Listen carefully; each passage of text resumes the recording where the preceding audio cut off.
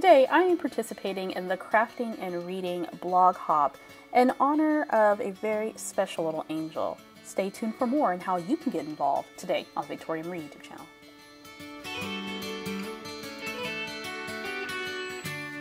Crafting About Reading YouTube hop is hosted by my good friend and fellow industry professional Becky Adams. This hop is featuring Megan Andrew, Mari Clark, Paige Evans, Christine Meyer, Nicole Nawasad, and Missy Whidden, and we are all coming together for this YouTube hop in honor of Becky Adams' youngest son, Austin. Little Austin tragically lost his life due to an undiagnosed medical condition a couple of years ago, and in honor of Austin's birthday and the anniversary of his passing, the Austin Adams Memorial Library Project was started. This is an annual event whereby you can go and purchase books from a special account on Amazon, and those books are donated to Austin's school. And when you purchase the books are sent directly to Becky Adams and her family. They will put a special label in the book in honor of this project, and then the books get donated to the school. In fact, they deliver the books to the school in his honor. If this is something you would like to participate in, I have posted all the details down below in the description. I highly recommend that you do. This is a great way to honor this young man and to pay tribute to his memory. Now, my fellow crafty buddies and I have put together a whole bunch of fantastic layouts with the theme all about reading. So I'm going to make an 8.5 by 11 spread. And it's going to talk about how I didn't read as much over the past year and a half as I normally have. And I think that had to do a lot with the pandemic and a bunch of other things.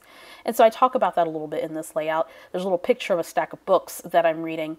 I actually got back into reading because I had signed up to be a facilitator for a book club. And so I was introduced to some titles that I probably wouldn't have read anyway. And I'm so glad that I did, because they're a very, very good selection of books. And it kind of got me back into the habit of reading. So I thought I would make a layout about that. I'm using a whole bunch of LE Studio goodies. I have a ton of the 3x4 and 4x6 pocket cards. And so I decided to create a background as well as a spot for journaling with these cards. I subscribe to the monthly, I guess it's not called a pocket card kit. I don't think that's what it's called, but it's a monthly kit you can get with LE Studio that has a set of 4x6 and 3x4 pocket cards along with some cutouts. It's a great kit. I think it's only like $9.99 US per month, and you get just a small pack of cards that you can use on a variety of projects. This is a great way to use up those extra 3x4 and 4x6 pocket cards that you may have in your stash. All right, so I'm going to use a bunch of stamping on this layout, or do a bunch of stamping on this layout. I also wanted to make sure that the elements at the top and the bottom of the layout had space for my title, which the main title is Read. Nothing fancy, but that's what the title is. Alrighty, so I'm going to go ahead and here are these pocket cards. I just created a base using an 8.5 by 11 piece of navy blue cardstock from Cardstock Warehouse. I also used a piece of white cardstock that's Nina Solar White, and I trimmed off just a tiny bit of that so the navy blue paper would frame it. And now I'm adhering the pocket cards. So that first one that says documented is going to be kind of my first anchor piece. Then I'm going to layer on a smaller pocket card, and then I have this journaling pocket card that I'm going to put some typed journaling on. I'm going to type the journaling, cut it out, and just adhere it to the card. I'm going to do the same thing at the bottom, splitting up the layout so that I have room for the title, which you're going to see me put together here in a second. These are acetate letters, all of this from LE Studio. In fact, I think everything I use on this layout is from LE Studio. I have a nice box full of LE Studio goodies. I'm going to go ahead and adhere the other 3x4 pocket cards down at the bottom. One's navy blue, one has the stripe with the multicolors, and of course all these colors work well together. And this particular layout would work well with smaller photos too. I'm using a 4x6 photo. I went ahead and put some foam on the back of that photo. I'm going to pop that up. Next, I'm going to use some dots, and these are adhesive dots, the small ones. I'm going to use that behind those little acetate letters. Now, here's the thing about these letters. Sometimes people ask, well, what adhesive can you use when you're working with this type of substrate? You can sew them on. You can add adhesive like the dots, and the dots may show through depending on the color and the saturation of that particular material. You can add them on with a tiny attacher. So there's lots of ways that you can adhere these on. And I don't mind just a little bit of the adhesive showing through. It doesn't show through a whole lot because these letters are dark. Now I'm going to pull out a stamp, and it says weekend, with week, W-E-E-K, being on the top line and end being on the bottom line. I auditioned another stamp for that area, but it wasn't going to work out. I'm going to go ahead and test out the stamp. Usually LE Studio stamps, they're photo polymer stamps, so they stamp very well. I like to test all of my stamps just to kind of season them. These are fantastic stamps. You just stamp on them, do a test stamp, and you are good to go. Next up, I'm going to pull out some embellishments. I've got some labels and some other acrylic pieces, puffy stickers and whatnot. And I am going to lay down first a label that says good morning, because sometimes I read in the morning before I start my day.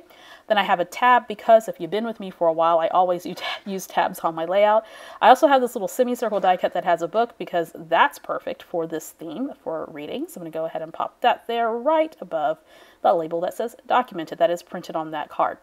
Next, I'm going to bring in a little bit of stamping. So this is an older LE Studio stamp set. It's a book-themed stamp set. I'm also bringing in some inks from Hero Arts. These are some little mini dye inks.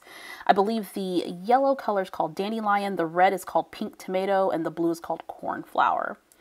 So I'm doing just a little bit of a test stamp there on some scratch piece of paper, and I'm going to add it to my layout. Now there's quite a bit of white space there on the line where the title is, and so I thought I'd fill that in with a stamp that says read this.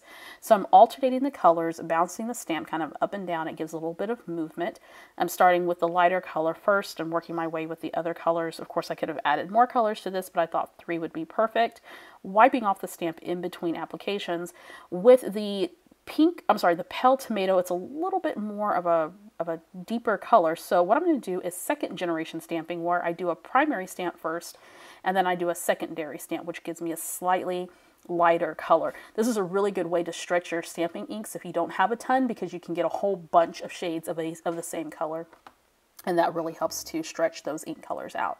All right, so I'm going to reach for the Treasure This Stories stickers. Again, LE Studio. This is more of a washi style sticker, I guess.